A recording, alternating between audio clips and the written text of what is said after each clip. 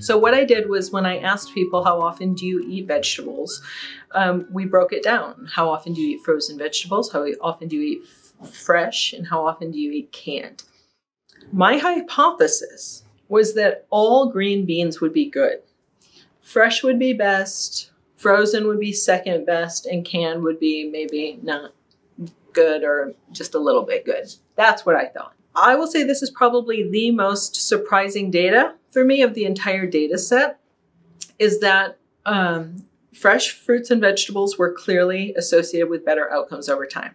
As predicted, no question about that. Frozen fruit was neutral. It didn't hurt, it didn't help. Frozen vegetables were actually harmful, and canned fruits and canned vegetables were the two most harmful foods you could put in your body, more so than anything else that we found.